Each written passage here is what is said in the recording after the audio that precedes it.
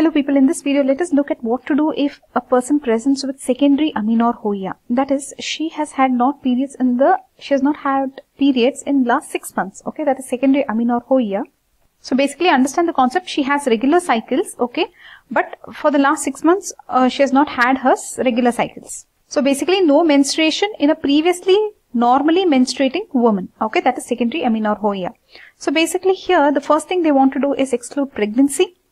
Okay, and then they want to estimate a lot of things, like they want to estimate your thyroid levels and prolactin levels, etc. Thyroid and prolactin levels they are checking. So basically they are checking for first thing they are doing is progesterone challenge test.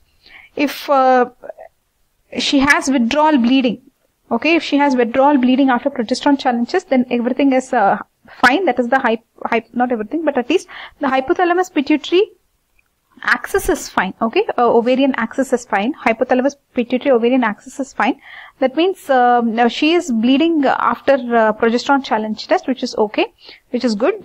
So they are checking about the estrogen levels. If estrogen levels are also more, then they are checking the FSH and LH levels. If those are also more, then they are checking for the ultrasound of the pelvis, and they are finding out if it is a PCOS, that is a polycystic ovarian syndrome. Now, even after a progesterone challenge test, if she did not bleed, then they are doing a estrogen progesterone challenge test. Two things, estrogen progesterone challenge test they are doing. And if bleeding occurs, so we'll go to this side of it. If bleeding occurs, guys, then the endometrium is responsive here because bleeding is occurring. So definitely, then now what will they check? They will check for FSH-LS standard procedure. And if FSH is high, that means to say that there is some problem with the ovary. Right, there can be some problem with the ovary, so they are checking for karyotyping. If chromosomally everything is fine in that person. Now coming to this side, if FSH is low, right, that means there is no stimulus, right? So they are going to check why is this LH less. LH is less because of hypothalamus or pituitary dysfunction. So they are going to this side and checking whether it is a hypothalamic or a pituitary problem by doing a GnRH dynamic test. That is a gonadotropin releasing hormone test they are checking to check whether it is a hypothalamic problem or a pituitary problem. So if bleeding occurs, everything is fine, right? They are taking this path. Now what if bleeding did not occur? If bleeding did not occur, then they are going to check after an estrogen progesterone challenge test. If bleeding did not occur, guys, they are checking if there is any uterine synechiae, etc. Because there is no bleeding, so you can understand, right? So whether there is a functioning endometrium or not. So the endometrium is not functioning. There could be some adhesions which is not allowing the bleeding to happen, is it? So then they are doing a hysteroscopy, hysterosalpingography, and they are confirming or ruling out synechiae, some adhesions. The synechiae, right, guys, they are also calling it as Ashermann syndrome. Ashermann's syndrome. Okay, Ashermann's syndrome. Basically here there will be adhesions. Following an abortion or a puerperal curettage, okay, there can be some, also there is some diagnostic curettage, right? So basically there can be some adhesion, some synechiae, okay? So in these people, what will happen? The progesterone challenge test will be negative. You have seen this, progesterone challenge test will be negative. So after that, they are doing an estrogen progesterone challenge test, which is also no bleeding negative, is it? And then they are have to do a hysterosalpingography or hysteroscopy to rule out synechiae. So guys, did you understand this part of it? Well, let's start here. Secondary amenorrhoea, you will exclude pregnancy, alright, and then you will check the serum TSH, that is the thyroid stimulating hormone levels, and prolactin levels. So basically, if everything is normal, then only they are doing this progesterone challenge test and estrogen challenge test. Okay. If thyroid stimulating hormone is more, then it could be a hypothyroidism. They'll treat that. If a prolactin level is more, even in lactational amenorrhoea, prolactin is more. But anyways, if prolactin is more, then there can be no menstruation, isn't it? So there may be mild elevation of prolactin level due to increased pulsatility of the GnRH, okay, or due to dopamine deficiency, etc. So you will have to see this.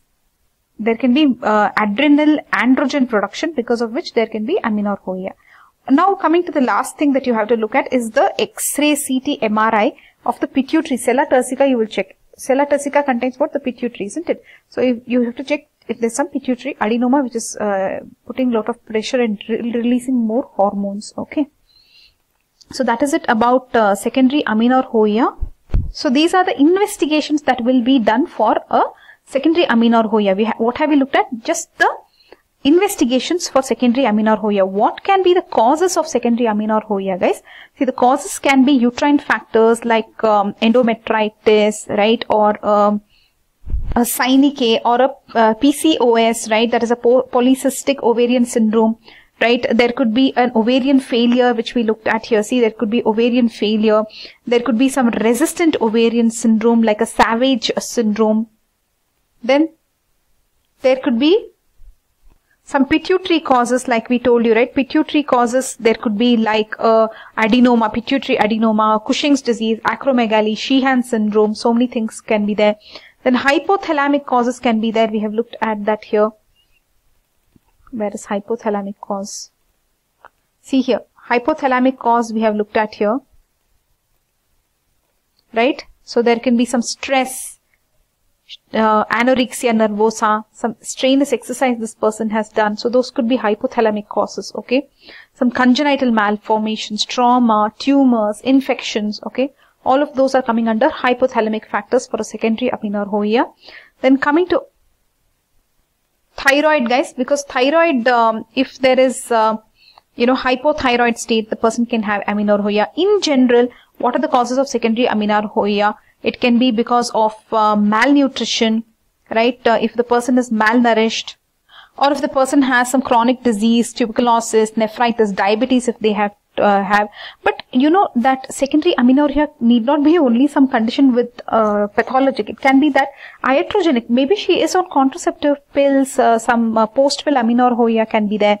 Like she could be taking some drugs which are causing amenorrhoea, like antihypertensive drugs like risperidone, dopamine antagonist, right? And then also if there is some psychotropic phenothiazine derivative drugs. So if she's taking that, also can cause amenorrhoea. Even weight gain, weight loss, okay, sudden, too much of weight gain, weight loss also can cause, okay. Let's take a recap of the causes of secondary amenorrhoea. So there could be endometritis, Gynecology, right, some post-radiation, she has taken some radiation therapy possibly, ovarian factors like polycystic ovarian syndrome or a ovarian failure or a resistant ovary syndrome, hyperestrogenic state, more estrogen is there, or let us see that there is a masculinizing tumor of the ovary is become more masculine, like sertraline Leydig cell tumor. There can be a hypoestrogenic state. There they said hyper, now they are saying hypoestrogenic state, isn't it? See here. Here they said hyperestrogenic state. And here they are saying very strange things can cause secondary amenorrhoea. Look at this. Malnutrition, some diseases like tuberculosis, chronic nephritis, diabetes, okay, general diseases, okay. Iatrogenic, if she's taking contraceptive pills, she can have post-pill amenorrhoea. Then she can have some drugs that she's taking, phenothiazine derivative, okay. So that is psychotropic, is it? So basically this will do some dopamine receptor blocking. So dopamine depleting agents, antihypertensive drugs like risperidone, risperidone, all these can cause secondary amenorrhoea. Now look at the common causes of secondary amenorrhoea. This revision, let's say, look at the ones in red: stress, PCOS, premature ovarian failure, hypothyroid state. At least this much you should check for definitely. Relax. Treat the hypothyroidism. Okay. Then coming to post-pill, was she on contraceptive pills? Sudden change of weight, any drugs she's taking. Does she have a pituitary adenoma? Does she have some uterine Gynecology? Mostly this will be after some procedures like curettage, etc. that they said. Then malnutrition is there. Is there diabetes? That's it. We covered everything. Okay. So these are the common causes of secondary amenorrhoea. Where did we come for this video? We came to this video to investigate secondary amenorrhoea. So basically first thing they will do is exclude pregnancy. Then they will check the TSH levels and prolactin levels. They will check for, then only they are coming this side, progesterone challenge test. Then they are doing an estrogen challenge test. Basically they will check for estrogen levels, FSH levels. Based on that, then the GnRH levels if required, right? And finally, they are talking about a X-ray CT MRI of the sella turcica to look for pituitary adenoma. Okay. So that's it for now, guys, in this video. Bye bye.